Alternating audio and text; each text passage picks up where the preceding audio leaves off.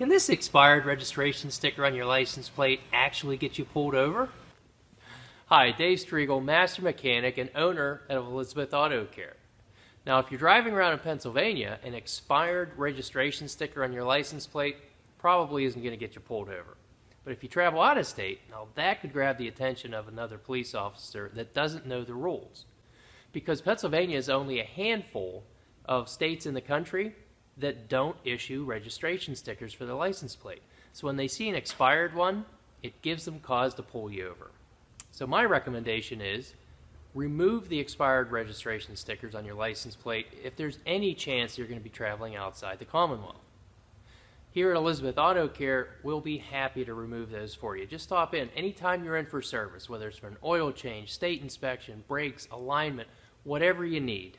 Let us know you want us to remove your registration stickers off of your license plate, and we'll take care of it for you, no charge. It's not easy to do, so I understand if you don't want to do it yourself. We'll be happy to take care of it for you, no problem. Okay, we're going to go ahead and start removing the stickers. Now these stickers are meant to stay on through thick and thin. I mean, they're really tough adhesive. We need a couple of things. I need a plastic scraper that's not going to scratch. And I also need a heat gun, something that's going to do maybe about 200-300 degrees worth of heat. And we're going to heat this thing up so we can get the adhesive to start melting a little bit. Now the one thing you have to remember is these things are made to stick on there for a long time. So you're going to check and see if it's getting warm enough. We don't want it to get too hot, but we melt the license plate or the plastic bracket around it.